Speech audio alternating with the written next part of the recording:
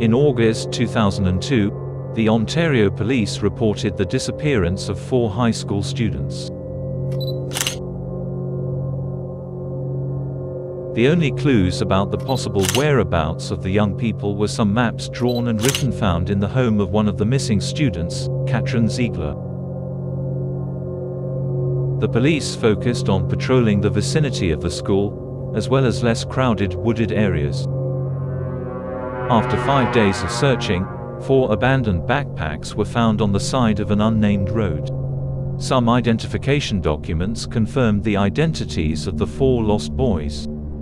The search team ventured into the dense forest, following any trace that indicated the location of the students. After a few hours, they found nothing but trees, bushes, and endless muddy paths. Until they came across a rather peculiar area. Monoliths, with highly oxidized religious symbols, were found scattered for several miles around.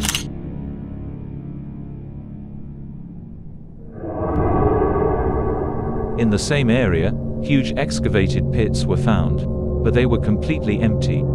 A possible cemetery was suspected, however, no headstones were found, nor were there any records of a graveyard in the area.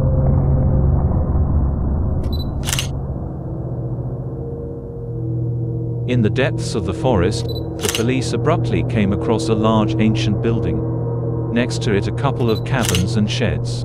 All of them had the inscription of a large insect drawn in vivid colors. The surrounding areas were searched, and no human or animal activity was reported. When the police entered the mansion, the first thing they found was a rudimentary altar and on it, a moth of enormous proportions, apparently preserved through taxidermy. In the other rooms, similar crucifixes to those found scattered around the forest were found, as well as huge drawings referring to the large insect.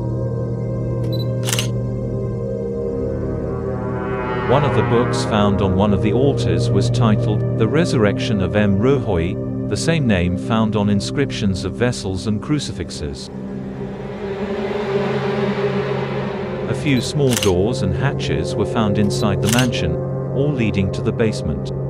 Once underground, the police found a large room full of chains with apparently religious symbols. Crucifixes and figures of strange insects seemed to be the trend.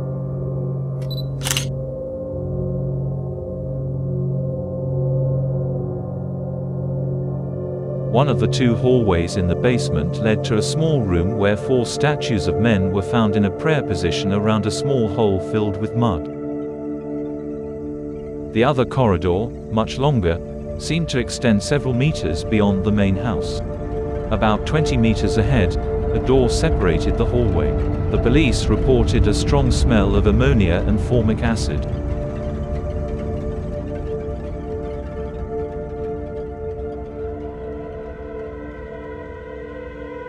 Due to the risk of poisoning, quick photographs were taken and there was no contact with what was found inside the room.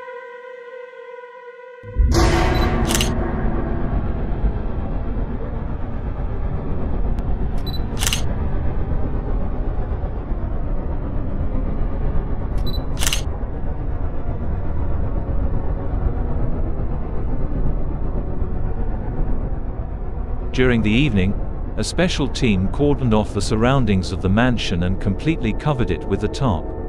Due to the toxicity of the location, it was decided to send in a specialized group for handling highly volatile substances.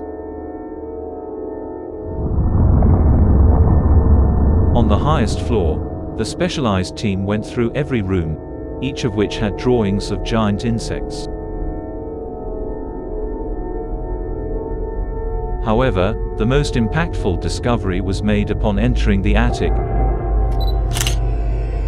where they found the same bodies wrapped in plastic, just like in the basement, but these had visibly strange and hardly recognizable heads. The experts determined 2 possibilities. First, they could possibly be surgically intervened corpses. Second, corpses of hyper-developed larvae in a partial state of dissection.